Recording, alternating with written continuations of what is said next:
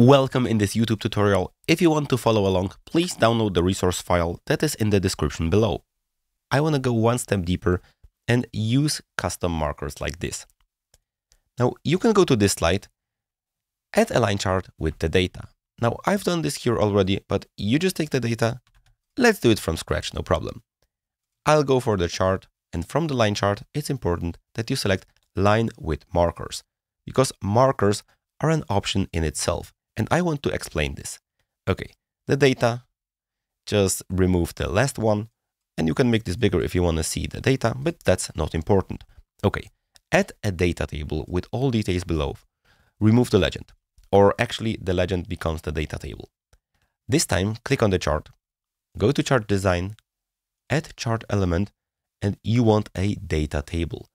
You want a data table with those legend keys. I want the legend keys so it's visually instantly visible what is here. I want to delete the legend, I'll just press delete, and okay, we changed the legend into this data table. Format the birth marker. Okay, no problem. The birds are the darker blue, and I want to click on it and on the markers. And actually, we want the markers. Right click, select Format Data Series.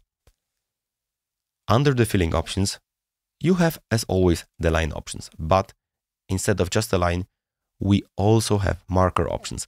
And not everyone sees that, and many people never ever edit their markers, and they can be so beautiful. Marker options, type, built-in, circle, this triangle, diamond, square. I will go for a circle first. I will increase the size to at least 12.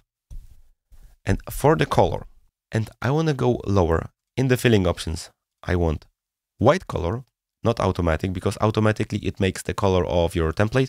And for the border, I can go for automatic because I want this to be blue, and I want to increase the width to, for example, 175. Look what happened. We have those beautiful, beautiful markers.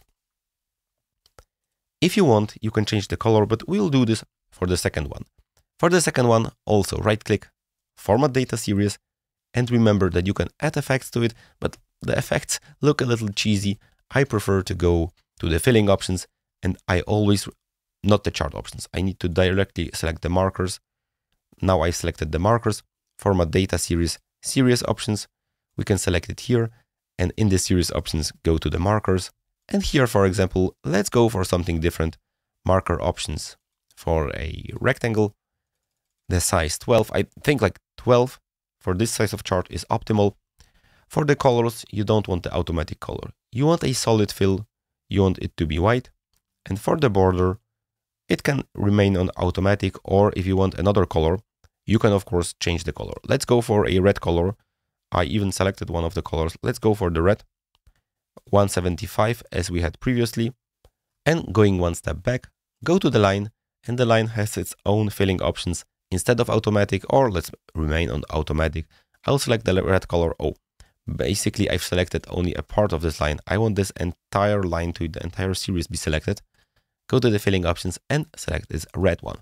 This way, you created a unique, custom, good-looking chart. Since this is data about one country, you can see the population data, birds, and deaths in Paraguay.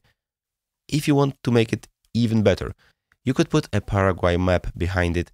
I've put a world map behind it because I consider some charts to display global data. And if you put a country or this map in the back, it really, right-click, send to back, it looks beautiful, it enhances the message, and it makes it clearly readable that we are talking about a problem in a specific part of the world or in a country, or this is a global problem or global advantage.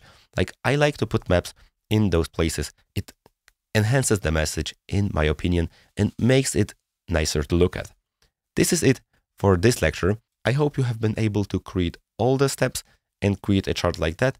Thank you very much for listening, and we see each other in the next lecture. Take care.